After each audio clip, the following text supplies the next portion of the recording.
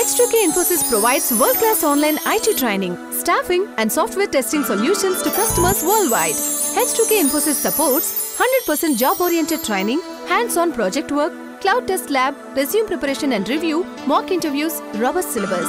One-time pay, lifetime access to live classes and videos. H2K Infosys has won the trust of thousands of students worldwide. For free demo class, visit h2kinfosys.com. There is a pass and fail criteria. Whenever the testing is done, there are two possibilities. Either the testing can pass or the testing can fail. Now, in what kind of scenarios it has to be marked as pass or fail is decided by the test lead. Then the suspension criteria. This is a criteria to decide to stop the testing. Stop in the sense not to stop permanently, but temporarily we are putting a hold on the testing process. For example, when the AUT has failed the build acceptance testing, AUT means it is application under test. The software that is currently being tested has failed the build acceptance testing. Acceptance testing means it is an initial level testing wherein we check if the software is ready for the detailed testing. If there is a change request, from whom do we receive the change request? Obviously from the client. If the client is requesting for any kind of changes, then the developer will have to develop the new version of the software.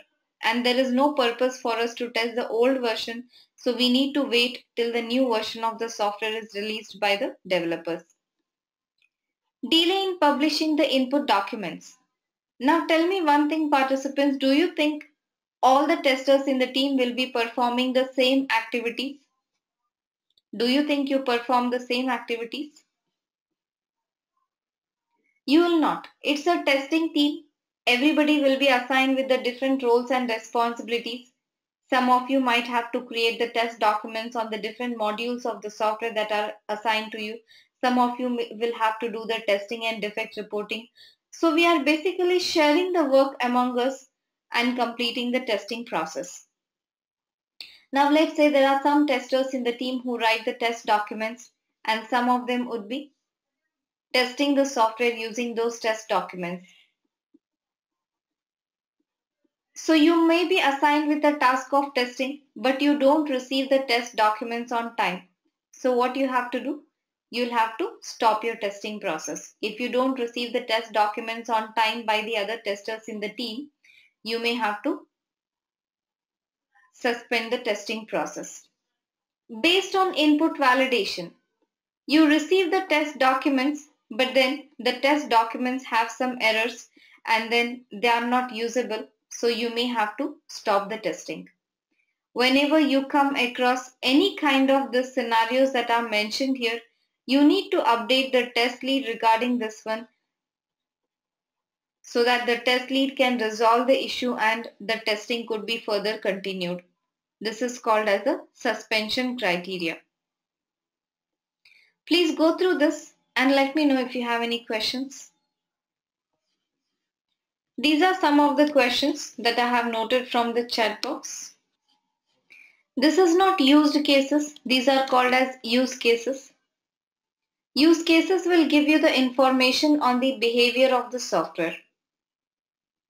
These are the documents that are created by the business analyst, which will try to describe the feature, the behavior of the feature basically, and it will show you the interactions between the different modules or the components of the software. The build acceptance testing. Before we start with the actual testing process, the testing that has to be done in detail, we have to do some initial level testing, wherein we simply try to click on the links, buttons and make sure that everything is active. We try to open the different pages.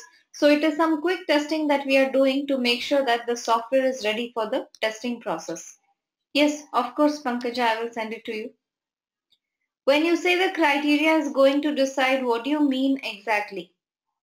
See, based on the criteria means based on these scenarios, Zira, we are trying to decide whether we have to stop the testing process.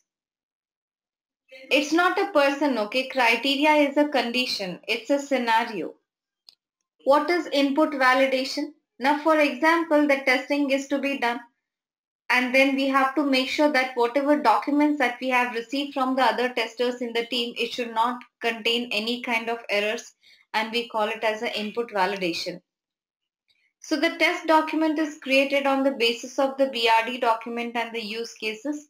We'll discuss about it, how the test documents are created in the future. Pass and fail criteria. Mithali, whenever we do the testing of the software, there are two possibilities. Either the testing can pass or it can be failed. So under what kind of scenarios it has to be marked as passed or failed, it will be mentioned here under this pass and fail criteria section. What is the difference between validation and verification? Validation is quality assurance process. Verification is quality control process. So in the quality assurance, we do the testing plus defect reporting. We need not fix the defects here. Verification means it is testing plus error correction. Means whatever errors are identified during the testing have to be fixed up right away. TCD means it is a test case document. More about this we'll discuss in the future classes. What information does a test lead require to start working on this test document? The main document that you would be using is the business requirement document. Using the business requirement document, and also if you have the specification document available, you can start the preparation of the test plan document. Could you explain the application under test? It's the software that is currently being tested. When there is a change in the request, even the test plan has to be changed accordingly and create a new test plan. Yes, we have to create a new test plan and we'll have to update the version number over there. Suspension is always taken care by the team lead. Yes, it has to be taken care by the team lead. Can you explain again based on input validation? Now let's say we have received the test documents from the other testers in the team, but in case if there are any kind of errors in the document, we may have to stop the testing. Explain AUT is failed in the build acceptance testing. Now if the software, the application under test means it's a software which has failed in the initial level testing, we cannot use it for the further testing. We need to wait till the developer has fixed all the defects. Build acceptance testing is same as the smoke testing? Yes, it is same as a smoke testing. So this was a test plan document, and then there is further part of the document which we will continue in tomorrow's session. In tomorrow's session, we will discuss the further part of the test plan document.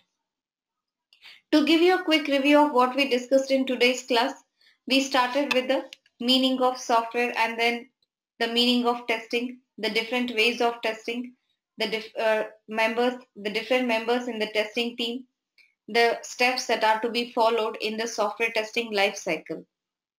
And we are discussing the test plan document as of now, which we will complete it in tomorrow's session. Now some quick questions, participants. Can you tell me who creates the test plan document? Who creates the test plan document? It is the test lead. It's a test lead who creates the test document. What could be the reference documents for writing the test document? The BRD or the specification document could be used for the preparation of the test plan document. Alright, so we'll continue this test plan document tomorrow. I will send the materials and recordings to all of you in the email. You can check your emails after 30 minutes. Tomorrow we are meeting at the same time, 11:30 am Eastern. All the participants, please make sure that you join with the same session link. No session on Friday. Friday there is no session. I'm not sure, Zila, I have to check it. Test manager, Nilanjana. The level of the test manager comes above the test lead. The test lead will actually lead the group lead a group of testers, but then there are many such groups that are actually led by the test manager. Okay. Alright, so we will meet tomorrow, participants, at the same time. If you have more questions, in case I have missed any of your questions, please send it to my email. My email address is priya@h2kinfosys.com. Thanks everybody and good day.